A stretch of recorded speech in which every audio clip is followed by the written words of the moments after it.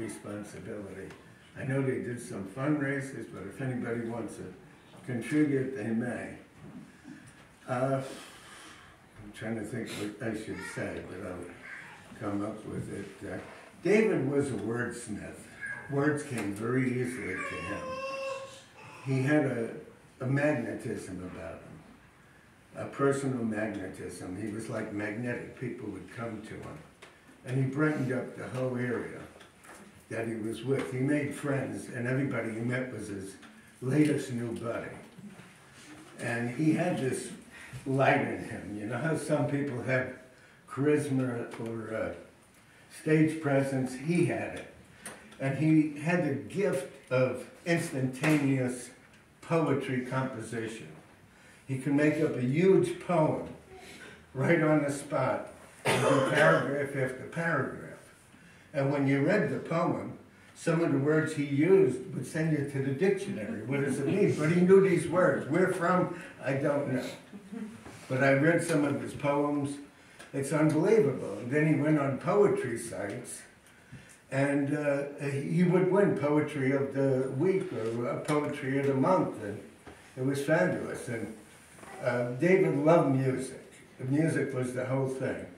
When he was about 16 years old, he wanted me to take him to a Keith Richards concert. He's a member of the Rolling Stones. So I drove him to the Meadowlands, and it's the only concert I've ever been to in my whole life. So I was supposed to go back home. We lived in North Jersey, and then come back and get him. But I found he was a scalper, and I bought a ticket for $10. And I sat way in the back in the balcony, and Keith Richards was there, and there was only a couple of thousand people in the front. And when he's with the Rolling Stones, they sell out auditoriums, but with Keith Richards alone, it was just a few thousand people. And the noise was driving me nuts. And David was sitting out front with everybody else. And when he played music in his room, I would feel the door. You could feel the door vibrate. That's how loud the music was. I was always much quieter.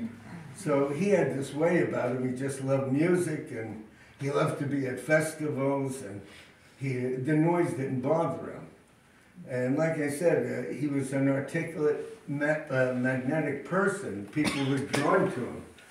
And there was an article published in, I think, 2013 that he wrote for the Morning Call, which is a Philadelphia magazine, about the PISH group. I think they call it FISH, it's P-H-I-S. And it was a beautiful article. And then 2 weeks before his passing, he was on a recording on the internet and everything else. And it was the show of life, and it was a guy that went around Atlantic City, and he would interview people, and David was on there for quite a while. And it's on some of the sites, the Juliana and whatever. And you could see he was warm, and he's smiling, and he introduced himself. He can establish instantaneous rapport with almost anybody he met. And that's the gift. Everybody has gifts. But it reminds me of something that Steve Jobs says. He was one of the richest men in the world. And at 56 years old, he knew he was dying. And he revisited his values. And what Steve Jobs said was that he always chased prestige and money and position and standing in the community and his reputation. And he said if he knew what he knew now, he would be closer to the people around him, his family, his friends, and he would have done life a little differently.